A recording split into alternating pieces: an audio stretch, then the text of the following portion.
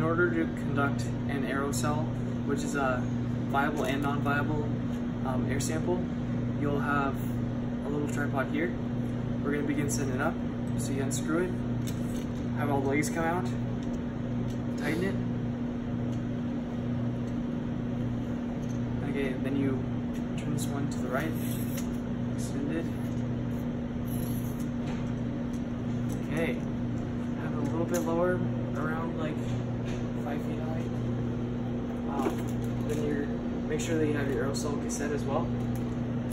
Get a little bioemission bag. And then at this hospital, we have to have little extension cords so as to not overload the circuit.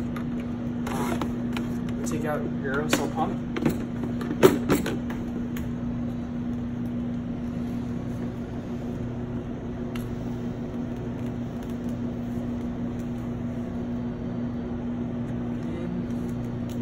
Okay. Now you run the cord through the tripod. I usually do it about like my hands length, so like 7 inches out at an angle. I try and have it like closer to a 45-degree angle. Yeah, like so. And then I will run the air sampler and ensure that it's running at 15 liters per minute. And it is above, the beat is above 15, so it's good to go. So now,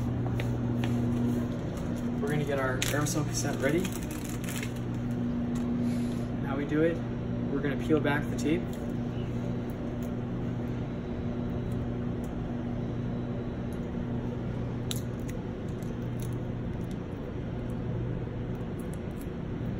Okay, then using a circular hole, we're going to put it on the cord. Try and get it in all the way. And then get it closer to 45-degree angle. And now your sampler is all ready to go. We at the hospital we run it at 20 minutes for 15 liters per minute. Like so. And then after 20 minutes has passed, you'll take it out,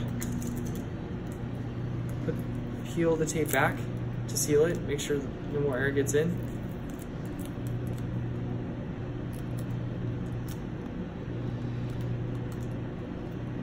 And then label and bag it up, and then begin to disassemble your equipment. That's how you conduct an aerosol culture, aerosol sample. Yeah, thank you.